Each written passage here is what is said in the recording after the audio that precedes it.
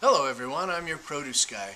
Today what I've done for you is I've put together a series of video clips that I've made as I've gone through the shiitake mushroom growing process with my logs. So I've compiled those here to show you the steps that I went through, and I want to share them with you now. I'm here now to get some water for the mushrooms. Now you can't use chlorinated water. It's going to kill the mushrooms. Chlorine is bad, so no tap water with the mushrooms. Now where we live, right over here, well I don't live right over here, but where we live, we are very fortunate to have an artesian well that this water just comes out of the ground right here. And it's spring water, fresh, clean, delicious. So I'm going to use this for the mushrooms. Now where you are, you can use distilled water, bottled spring water, anything like that, or you can take your tap water, put it in a bottle and take it out in the sun and let the sun work on it. After you leave it in the sun a few days, the chlorine works its way out of the water. It evaporates out. Chlorine's a gas, and so it'll evaporate out. So you can use your tap water if you dechlorinate it. But this is running here and it's free, so I'm going to take it.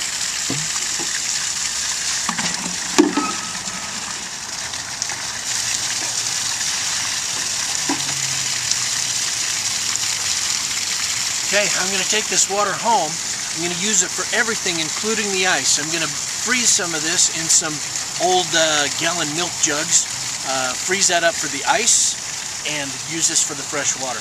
So let's go home and start soaking these mushroom logs. Yeah! Alright, the next step for getting our logs ready to produce is called shocking. Now we're going to soak one of the logs. I'm going to alternate. So one of the logs is going to get shocked now. One will be shocked later. It'll rest for now. I've got just a regular ice chest right here. Now if you had, you can see that log's about 10 inches long. If you had a container that it would fit into and you were spacing your refrigerator, you could just put it in your refrigerator and some nice ice water in there and shock it in there for 24 hours. My refrigerator is full of fresh produce. So I'm going to do it in this ice chest. Now I scrubbed out the ice chest and I've got my spring water that I picked up. I've got about 1.5 inches, 2 inches in here right now. And then I made some ice from the spring water as well, just an old plastic water container. Put that in the freezer and froze it. So I'm going to go ahead and break out this ice and get it in here, and then we're going to get to the shocking. Okay, I busted the ice out of my plastic container, just kind of chopped around it with a hammer, and got the ice in here. Got a big old ice cube in there. I've actually frozen a total of 3 of these. We'll put this in, we'll shock it now, and in the ice water. Then I'll probably add one before I go to bed and another one in the morning after I get up.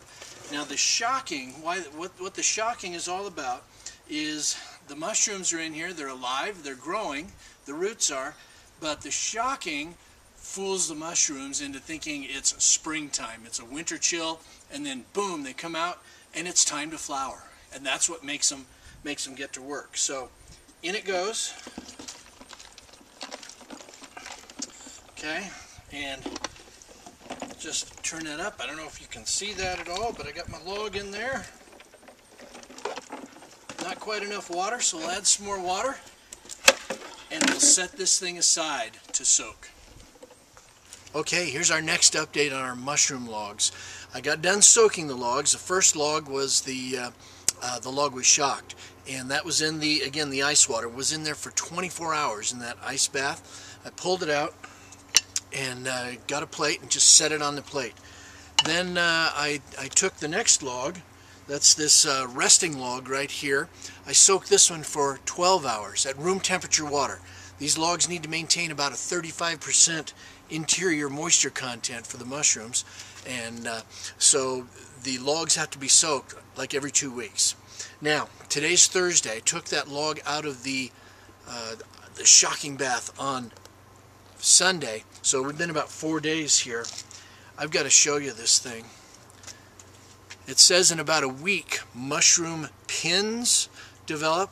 Look at these things. I've got mushrooms busting out all over this log already. Look at that. Isn't that great? This is Thursday from Sunday. Terrific. So this thing is really starting to go. We'll keep you updated. Now this is what we've been waiting for. These beautiful, mature shiitake mushrooms. Look at that. Now these are ready to harvest, and you harvest them by just cutting off the stem right at bark level. I thought they would keep growing, and I didn't pick them when they were ready. About a week in is all it took. Okay, I have an admission to make. I am a man, which means that I am genetically predisposed to not stopping and asking for directions and not reading my instructions. I'd have had more success had I thoroughly read my instructions. I thought that these shiitakes would keep growing and getting bigger and bigger. Well, not the case. These guys are at the end of their life cycle. So now I'm going to harvest these, and they're going to be dried and used in building a soup stock, a delicious soup stock. But I missed my window on this second log. This was a great experience, though, seeing the mushrooms grow.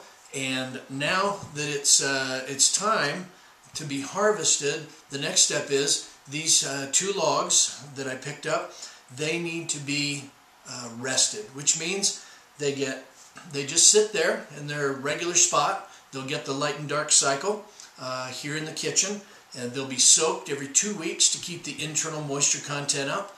And in about 8 weeks, I can fruit them again. The fruiting, which I thought took up to a month, takes only 6-7 days. You'll have mature mushrooms like I did in the photos that we showed you. This has been a lot of fun. I just want to remind you that if you'd like to pick up some shiitake logs and grow your own right in your own kitchen, to go to ShiitakeMushroomLog.com. That's the website for Lost Creek Mushroom Farms. My friends there will hook you up, and you can grow your own as well. I hope you've enjoyed the video. Thanks so much for being with us.